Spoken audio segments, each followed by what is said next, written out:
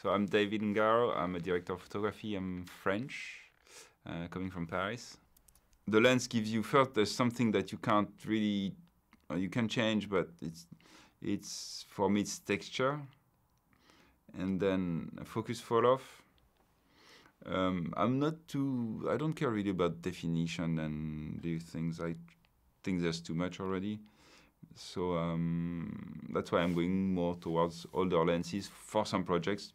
Maybe on my next project I'm going to take, super new lens because I think it fits the story. So we were on an Alexa Mini for obvious reasons of handheld and having the smallest camera possible.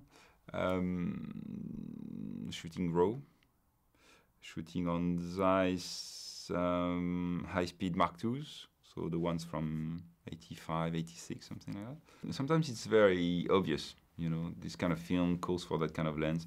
Like this film, Prayer Before Dawn, I knew I wanted a small set of lenses, fast, not too soft.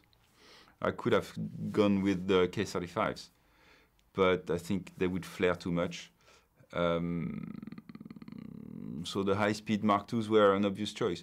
On some of the films, it's harder. I do test on the film, not my last film, but the one before, we tested, I don't know, 5 or 6 different sets. For me, it's a lot on texture, looking at the skin tone, the rendition, how it is. I like to have kind of my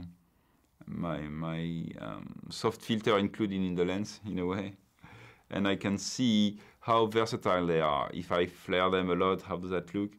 The difference also between shooting at like a T4 to 8.5-4, and then if you go wide open, how soft you go, and the difference like this, how it holds contrast when you're really like facing windows, little things like that. That gives you the the texture of the lens, the character of the lens, and and we talk with the director about what kind of emotion we want from the image and go with this. Obviously, it's different if it's a gritty film in a cop movie in New York, or if you're shooting a period movie. So it's just making sense.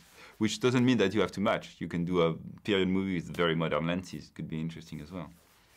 I'm very much into perspective and camera distance to characters now. Really trying to keep that distance and keep your lens. Usually I do the films with 2 lenses. Most of the film is done, like this film, it was done with 25 and 35. And this choice of creating a bond between audience and character, and how you play with this instead of just changing lenses all the time. But again, those are character-driven movies, single or 2 main characters that you have to follow. If you do a spy movie and you have people spying each other from across the the street or the city, you need different tools. After that, I work in a very traditional way. I have my LUTs, my lookup tables in camera. We shoot RAW and we process the RAW, for the dailies.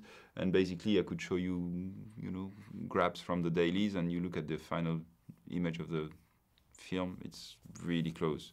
Trust yourself. Confidence is important. If you think something is good, it's good. Just go for it. Then you learn. If you step back too much, digitalize is a good thing, is you see what you are doing, as opposed to back in film years when you were waiting for the call from the lab saying if everything was okay or not on the next day. Now you see, so just push it. Just push it, find your style, and don't be afraid of, don't listen too much of the guys like me saying, I use this, I use that. Yeah, but it's good for me now. Tomorrow I'll change. So just experimenting.